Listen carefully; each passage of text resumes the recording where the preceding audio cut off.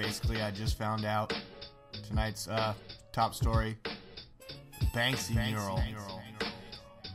His mural was torn off a London Poundland store.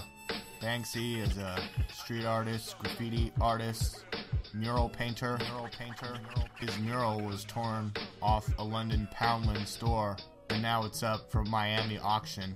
At an auction in Miami, where it's expected to sell for like $500,000 to $700,000.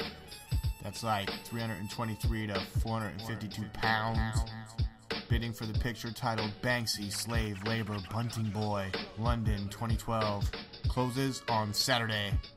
So this story is emerging, and we're gonna see who gets it. If that person that gets it is named or unnamed, if they're part of this. I mean, this removal from a wall, the whole wall was cut out. Look at this. And then apparently, I think maybe this is a replacement painting here or something.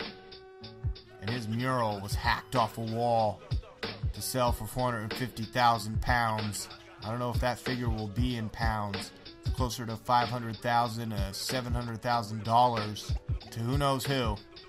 And this website owner, Frederick Thutt, said it was being sold by a well-known collector, but wouldn't name the person. He told The Sun he was offered it along with Banksy's wet dog, Bethlehem, 2007, adding, quote, "The collector signed a contract saying everything was above board.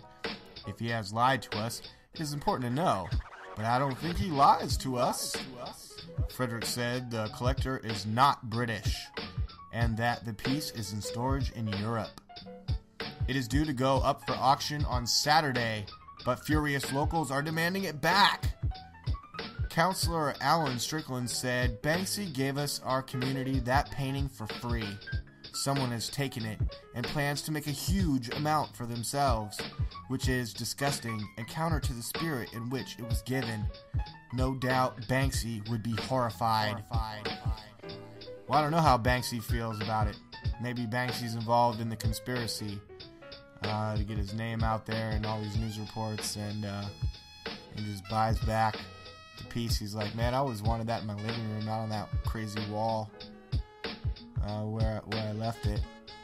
Maybe I wanted it back." Or maybe some other super rich elite person wanted it for themselves. Or perhaps the artwork of a barefoot boy using a sewing machine to stitch Union flag bunting, apparently in a sweatshop, is widely interpreted as condemning child labor and mocking the impending Queen's Diamond Jubilee celebrations. Ooh.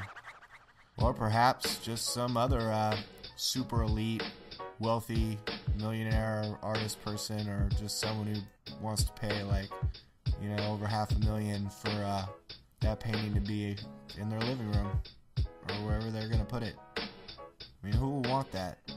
Who's gonna pay for that? Artwork disappearing, being sold in America. We don't know who sold it to the collector, and then who's gonna buy it off some website.